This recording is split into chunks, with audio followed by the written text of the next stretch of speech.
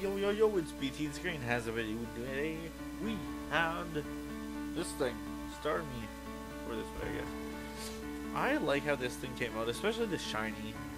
I really like the shiny. It looks like it should be what it is. Fire and water. I made it green because of lore with, well, not even lore, because of how stars are. Green stars are, like, our sun is a green star, so, like, a green star would be cool to portray rather than the classic shining yellow light. Especially since Starmie already changes color from Staryu in normal games. And then, yeah, red for fire, blue for water. So yeah, pretty much how it is. So yeah, thank you guys so much for watching. Hopefully you guys will enjoy next week's. I still haven't decided who I'm doing next week.